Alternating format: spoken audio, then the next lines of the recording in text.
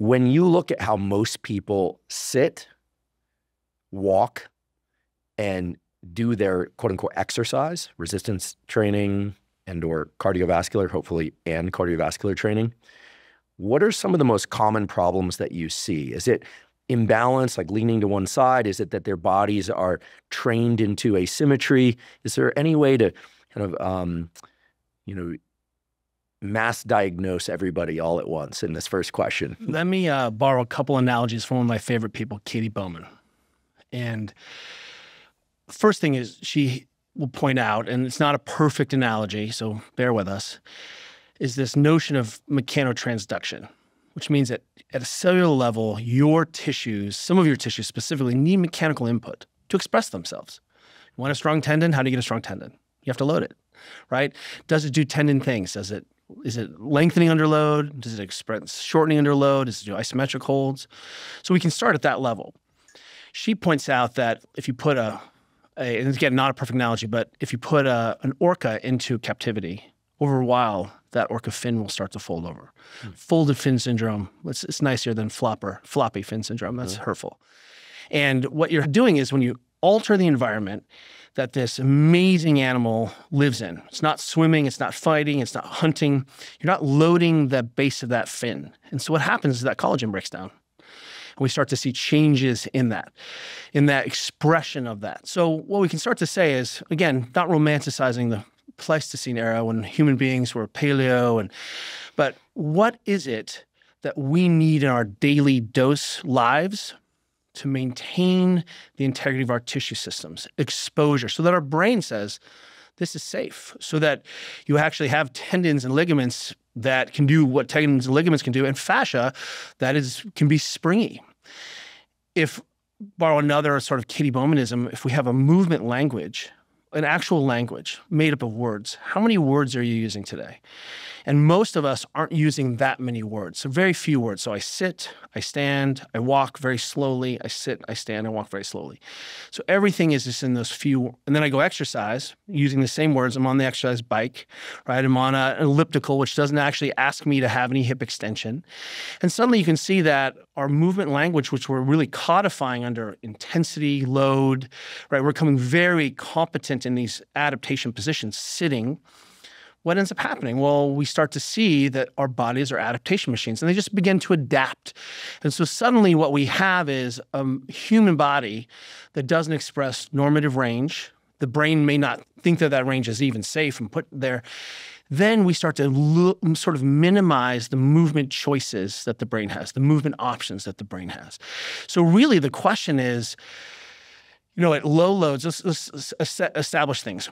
At low loads and low speeds, you can get away with everything. Why? Because this body is rad. And it's designed, it's durable, it's not fragile, it's designed to be ridden hard and put away wet for a long time. Remember when you were 17, we cut off your hand? It would grow back the next day, right? You would. Think about the falls you took skating. And you'd be like, that sucked. The next day, you put your shoulder back in, you just kind of respawn. So what is it that we need to put into our movement diet? And then we can start to separate out, should that be exercise or should that be movement? And now the real filter that we should be beginning these real and earnest conversations about is, what is it in the environment, given that I'm a busy working person, and maybe I have some agency in the morning, and maybe I have some agency in the afternoon, but let's take exercise out of it. The 1 hour discrete, working on zone 2 cardio, working on my evidence-based practice. What should I be doing the rest of the time? So, for example, one of the things that we're huge fans of in the evening is sitting on the ground for 20 or 30 minutes. In what, cross-legged, yes. squatting? Yes. Long sit, side saddle, 90-90. Anytime you need to fidget. And what you'll see is you start to accumulate exposure, which I think in my worldview is the first order of magnitude in problem solving is how do we have the human be exposed to the thing we're trying to change or improve or restore normative ranges.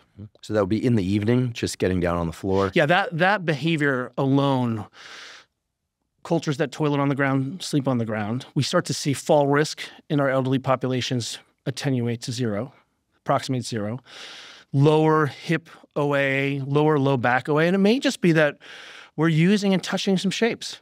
and our bodies are saying, hey, let's just keep that around. Let's normalize what the hip should be able to do.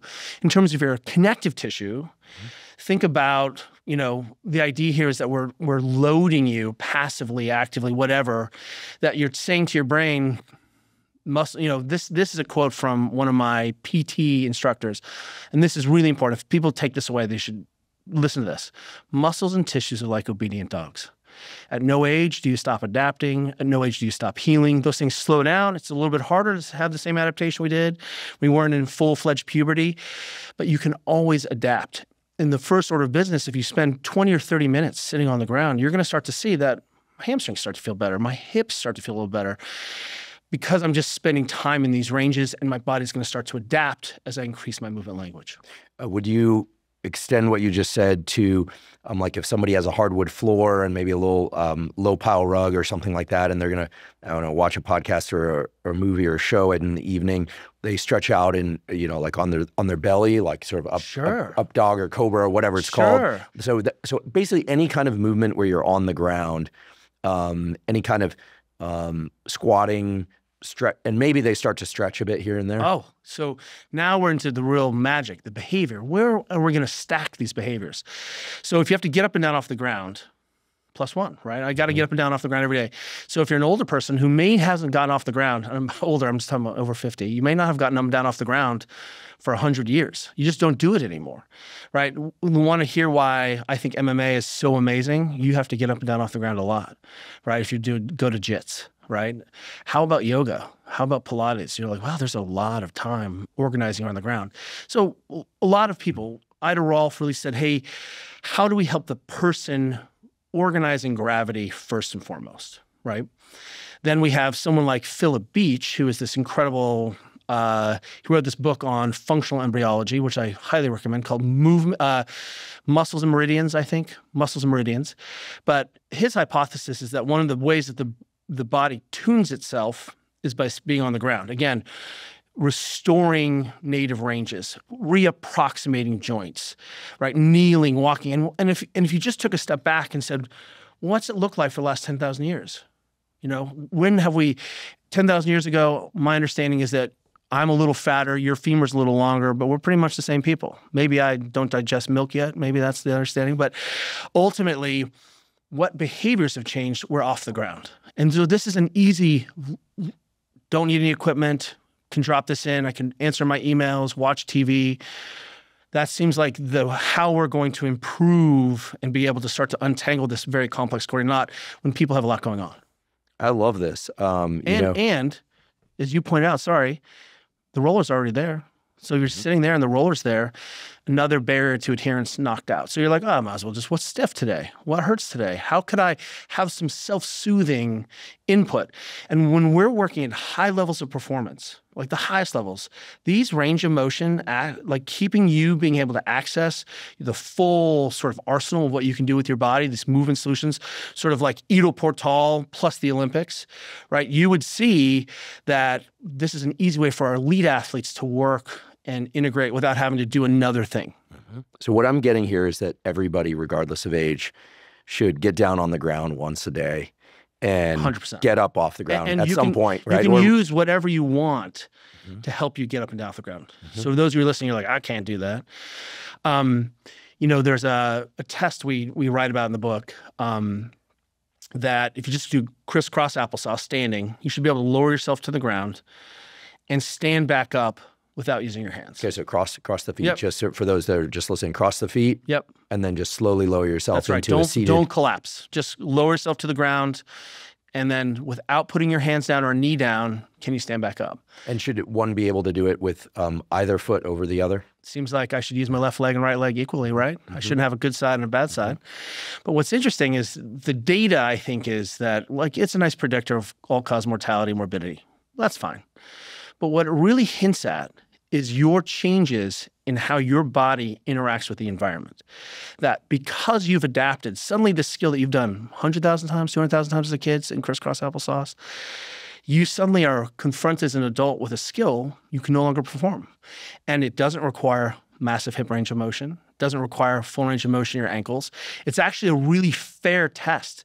But if you're missing some of these end ranges, you're going to struggle. And it's nice now that I have this, like, what's the session cost? I love cycling. Mountain biking is my jam. But if I ride my bike a ton, my hips get super tight.